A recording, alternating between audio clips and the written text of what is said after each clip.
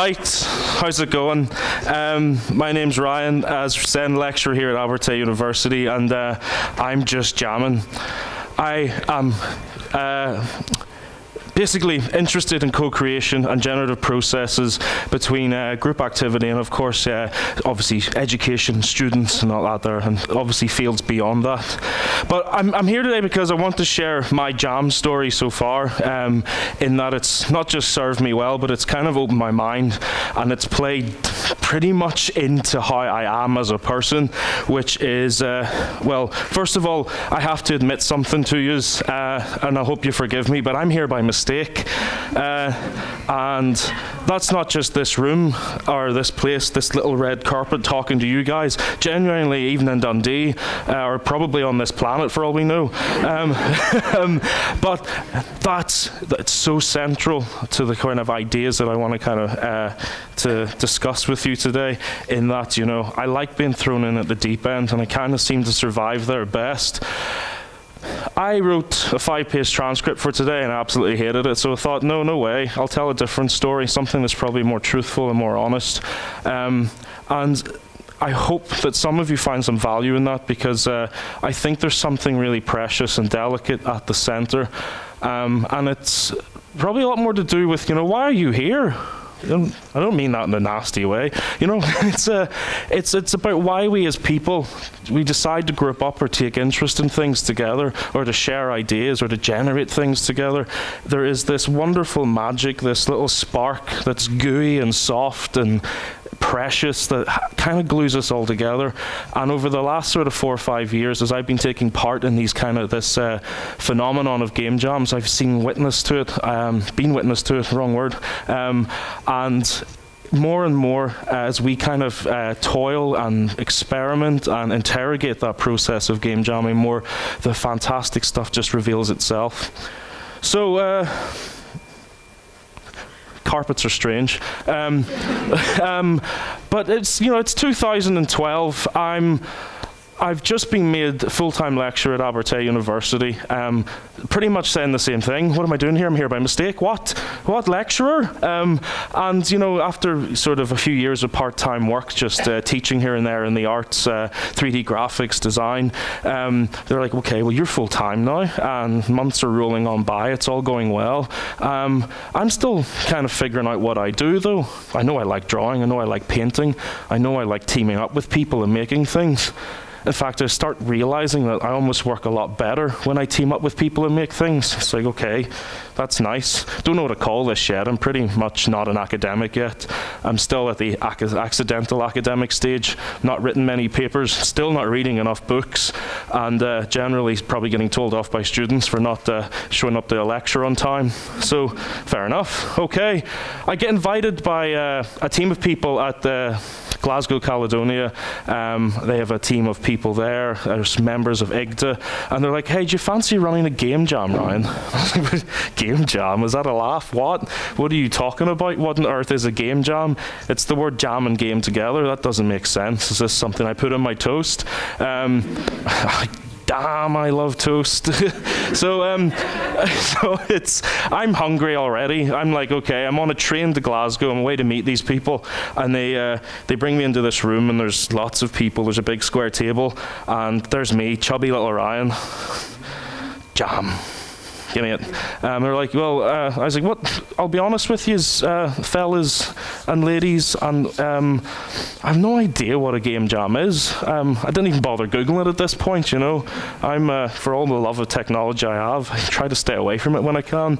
And they were like, well, Ryan, you'll not believe this, but we squeeze lots of people into your room for 48 hours and hope games come out of it. I was like, what? 48 hours to make a game? And I'm like, oh, absolutely. In fact, this has been going on for quite some time, more than quite some time. I was like, okay, right, well, I'm game. I'll give it a go and see what happens. So following sort of months pass, it's 2013, and we're running the first kind of global game jam site in Abertay, Dundee. I've got some sort of students involved. We've got around about 50 people. I have no idea what's going on. I'm running around like a clueless chicken. We eventually get this thing organized, and then it happens. And during those 48 hours, something changes in me. One, I've run out of any potential energy to kind of run the event itself. It's getting into that late night stage, and I'm like, I think I'm hallucinating here, but I'm not. It's people genuinely have working prototypes after like the first day. And they're not just working prototypes, they're some of the most original, brilliant, fun, fantastical, strange, controversial in some cases, things I've ever seen. Some of them don't even make sense. I'm like, what are you trying to do here? I'm confused enough as it is. It's a game you play with Twitter, Ryan, duh. What? Okay, fair enough. So next day rolls on, they're starting to finish, they get people in. At this stage, we're still running it on a kind of competitive level. There's prizes to be won. And before I start singing the Funhouse theme song, it was more like there was judges came in and best prizes for certain awards, whether it was code or art or gameplay mechanics or things that solved the potential theme even better. It's like, fair enough, that's kind of cool. But it was just opened my mind. It blew my head off that, these are students, you are inexperienced in terms of workplace, yet you're doing better things than I've seen outside. I'd worked for the BBC at one point, and my God, they were boring. I'd seen something far more fresh in here. It's like, so it just totally blew my mind. Absolutely gobsmacked. I was like, do you know what? We're doing this all the time. Every year we're having one of these.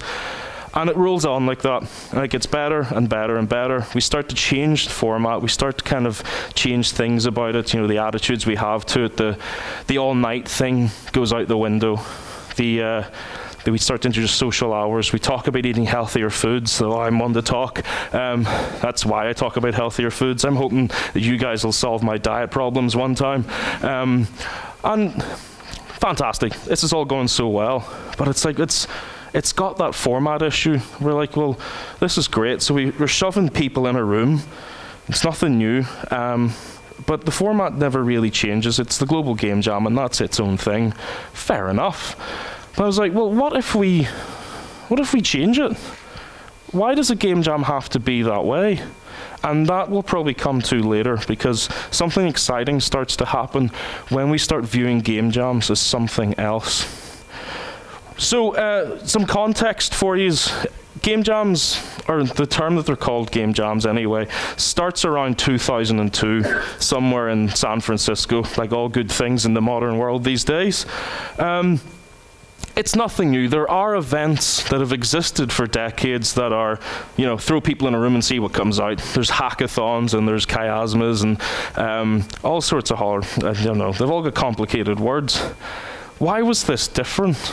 And of course, as explained by Chris Hecker, it's a lot to do with using the phrase game jam. He says this was never meant to be something competitive.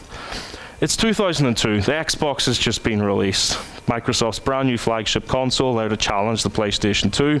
Grand Theft Auto 3 is the biggest success ever, and people are worried that their children are beating other people up for no reason, and it's all strange. It's a strangely exciting time for the games industry itself, but not in an ideal sense. By this stage, we've got a lot of industry veterans out there who are quietly frustrated with the lack of innovation in the games industry. They're becoming slightly more vocal about it. There's other things going wrong in the games industry alongside that, but you can't tackle all problems at once.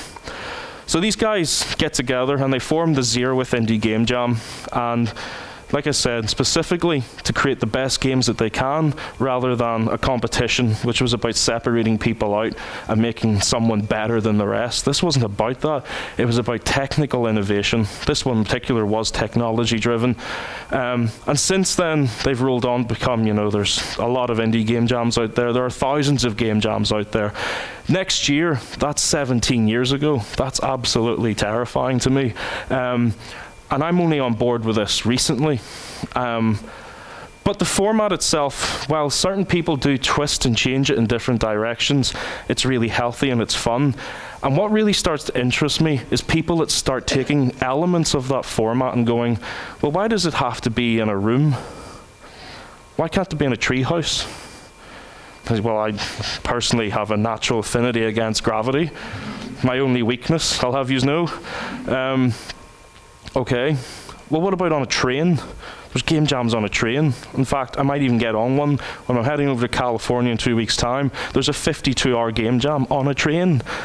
Okay, fair enough, that sounds fun. But there's game jams in schools. They're all over universities. There's even been a game jam in the White House. How cool is that? So what is it about it? Why are these becoming so popular? And for me, I think it's a marketing issue. It's all about that phrase again, game jam.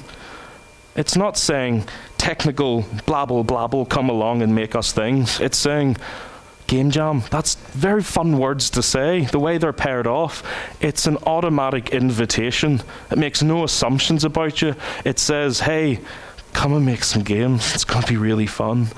And it's great. It's not without its criticisms. I could stand here for hours, I really could, and tell you about the pros and cons of game jams. And, you know, good things, bad things, they are there. There's no point trying to disguise that. But I'm not here to do that. I'm here to tell you because I want you guys to believe, whether or not you participated in game jams before, that you can do it in the future. You don't even have to be a game maker. You don't even have to be a game developer. If you're a hobbyist, and of course our students do as well. But outside of that, there's other realms. I ran a little experiment this year, secret experiments, because that's what I do. I'm a mad scientist. I'm just missing the hair. And I invited, call me cruel, you can call me names later if you wish. It was like, my friend Suzanne! And she's like, yes, Ryan, what do you want? I was like, I'm inviting you to this thing, you're going to show up and it's going to be great. Okay. Now, Suzanne doesn't have a game development background, doesn't even really like digital tools that much, sometimes uses them, but she's an amazing illustrator and works mostly with traditional media. And I was like, wouldn't it be absolutely hilarious if we threw Suzanne into a game jam and seen what happened? It almost backfired. First night, Ryan, this is horrible and I want to leave. I was like, oh, what have I done? This has all gone out the window. So I was like, well, let's stick it out a few more hours, get a couple of other things in place. It was all good. Day 2, Suzanne starts to see her work, her artwork, which has existed in little bits of animation here and there, but largely on other traditional surfaces or real world places. Sees her work come to life inside this brand new newborn computer game prototype that's less than 6 hours old. Imagine it's birth to the world and now she sees it. Her eyes, her face lit up. She was like, oh my God, it's moving! It's moving! And I was like, yes, it's moving. And it was like some strange Frankenstein moment, but in the most fantastic way possible. And again, this starts ticking more boxes for me. So since then, I've invited other people here and there and placed them in these groups just to see how they react. And I record all this because I'm interested in how non-game makers become part of game making. It's not always easy, but again, it's about that deep end. It's about being there by accident. It's about making mistakes and somehow ending up on a small red carpet in front of lovely, attractive people and wondering, oh my God, are they here to eat me? But it's not like that at all. So, in the time since then, I'll wrap up in the next minute, we've toyed with game jams, pulled them in different directions. We've done game jams that challenge gameplay mechanics, that challenge what controllers are, that challenge who can take part. But game jams are much more than that. They're a rich landscape of possibilities. But at the center of it, the thing that I really want you to take away is that they really do bring out the best in us because they're fun and they're playful. We're all jamming in different ways and in different parts of our lives. We just don't even realize it. But when you harness it and realize that sometimes just throwing you and a group of friends into a situation that demands an answer, you'll come out with some of the best results you'll not even realize you're capable of. It's absolutely fantastic. So to finish off, game jams, they're everywhere. If you see one, try and take part, even if you're not a game maker. Because game making, if you think about it, just like Heather Chaplin said in 2012, I believe, it's about culture. You don't just make games, you're making culture. So you're not just game makers, you're culture makers, and taking part in that is rich and fun and important, and we can solve other problems.